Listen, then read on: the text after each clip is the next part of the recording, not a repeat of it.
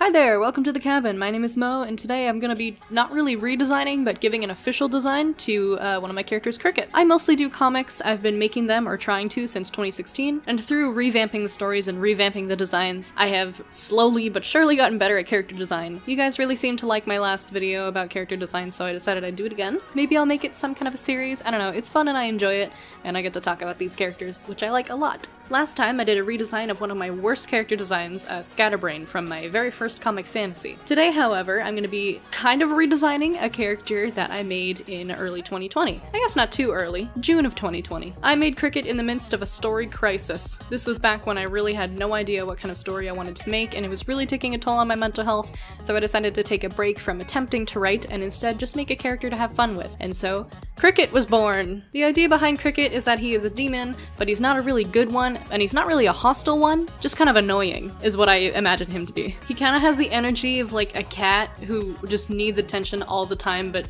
hates you once you give it to them. So I had been drawing Cricket for a while. He's kind of like a pop-up character. I don't draw him consistently, but I do enjoy drawing him. I feel like whenever I do draw him in like a, I don't know what the word is, cartoony style? I'm not sure what it is about their character that just makes me draw him super cartoony, but it happens pretty much every time I draw them. So Cricket's a really fun character to draw and I enjoy drawing them a lot, but I never had a very stable design for him. So that's what I'm doing today. I'm giving him a color palette, an official design, and that's all I'm doing. So, as I said, I made Cricket in June of 2020 in the midst of a story crisis, so he's, I guess, kind of a comfort character for me. A lot of my characters are comfort characters for me because I love them, but he feels a bit different. He always ends up being the character I draw when I'm feeling sad or overwhelmed or anything. Usually, when I'm feeling insecure in my art, I'll draw him because for some reason, it's easy for me to draw really flexibly with him.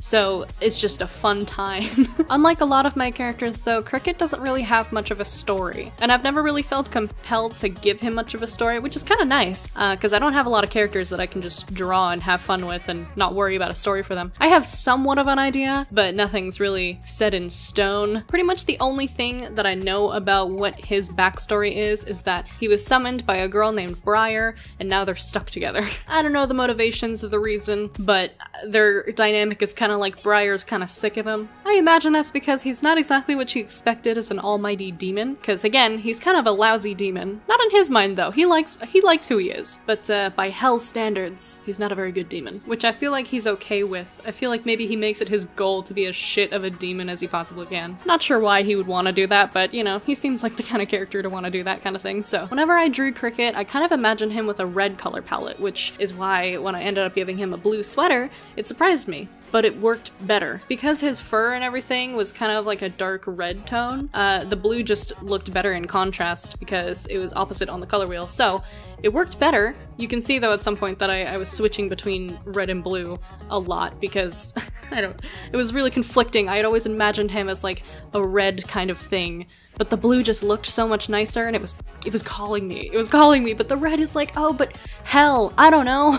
Anyway, I ended up going with blue because it looks better. It also doesn't help that red and blue are equally both my favorite colors, so when it comes to choosing between the two of them, it's a difficult choice. You may notice I took away some elements of his design in the sketches that are on the left, such as the horns and the long tail. I always wanted him to have a beanie because, I don't know, it just seems like a thing a chill person wears, and he's a pretty chill person, so I gave him a beanie, but I also didn't know how functional that would be if he also had horns, so I decided to take away the horns so that he could just have his beanie. I also didn't add a whole lot, and I wanted to see if I could still make him look kind of demonic, but without very, what's that word? Stereotypical demon-like features, such as a long pointed tail and horns. Sometimes I think it's important to take away certain stereotypes with certain types of characters to see if you can still portray that that character is a specific type of character without leaning into the stereotypes. That was a mess of a sentence, but I hope it made sense. I like doing that, and I try to do it as much as I can because it pushes me to think of other ways to portray that character the way that I want them to without being too stereotypical. I think it's a good way to expand your creativity creativity and challenge your character design skills. So while we're on that topic, I decided to add little poofs at the end of his ears. It kind of made him look like a lynx in the end, because I gave him a short tail as well. But I gave him these little poofs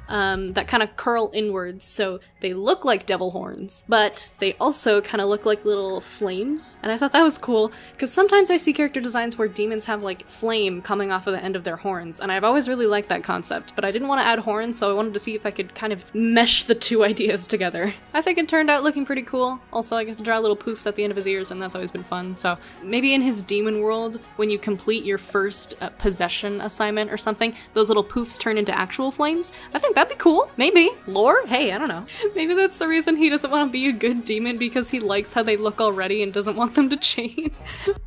That'd be cute. Like, his motivation isn't, I want to be a good person. It's, I like the way that I look and I don't want to change that, so I'm good. And then poor Briar, who probably went through a lot to summon him, is just like, well, I guess I'm just stuck with you now. Since I decided not to give him a long tail and horns, I wanted to see how far I could push other demonic features that he has, such as his eyes and teeth. Expressions to me will always be one of the most important things in character design, because you can tell a lot just from the way that somebody's looking at you. They can look nice, but if they're giving you that side eye, you know they're a bitch, you know? Every time I draw him, I give him a big ol' smile, but not a very welcoming smile, so I gave him this kind of crazed look. One of his eyes I made kind of squinting, because that's an expression I've been really into recently, is having one of the eyes kind of squinting and the other one just wide open. So I like how it turned out. Also, something I discovered is that when a character is trying to look threatening, sometimes having their eyebrows like pointed up as if they're happy makes them look scarier, because they don't look angry when they should be. And I feel like when something directly goes against what you're expecting, especially in terms of a reaction from someone, that can be kind of threatening.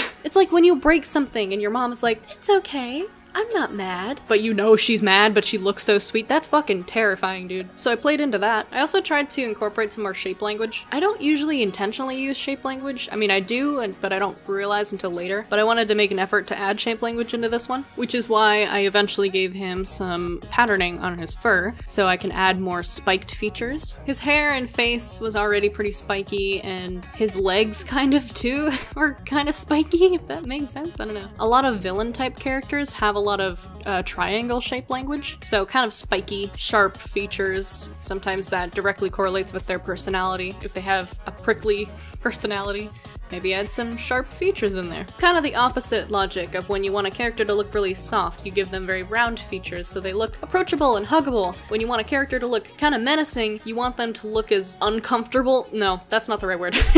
You want them to look sharp, not soft is what I mean. And then I gave him a little tail, because I felt like his legs were already pretty long and I didn't want to clash against that, and a short tail kind of suits him, you know? Kind of, I don't know why, it just kind of suits him. So I gave him a little tail, which I thought was very cute. I think his little tail makes him look a lot less menacing than if he had a long tail. I don't know why, I just think it's a lot cuter. So it makes him look less hostile and more just, you know, mischievous. I think the blue does a good job of that too, because red is generally it's more of an angry color. So think Raph from was it 2013? I think it was 2013, the 3D animated Teenage Mutant Ninja Turtles show. He was very angry in that. And blue is a very calm color, which makes sense because, you know, Leo was like the leader. I don't know, I didn't watch that version of the show, but anyway, red is typically pretty angry and threatening, and blue is usually depicted as like a calm and comforting color. So putting our good old Cricket into a blue sweater really, I think, made him look nicer and more approachable. Anyway, that's all the time I have for today. I gotta get back to doing some college work. Thank you for watching. I hope you enjoyed, and if you're feeling generous, maybe consider subscribing. It helps get my work out there, and that could open up some pretty cool opportunities for me. You can find all my socials in the description and on the screen, along with where you can find my comic. Thank you for hanging out. You keep my life bright, my lights.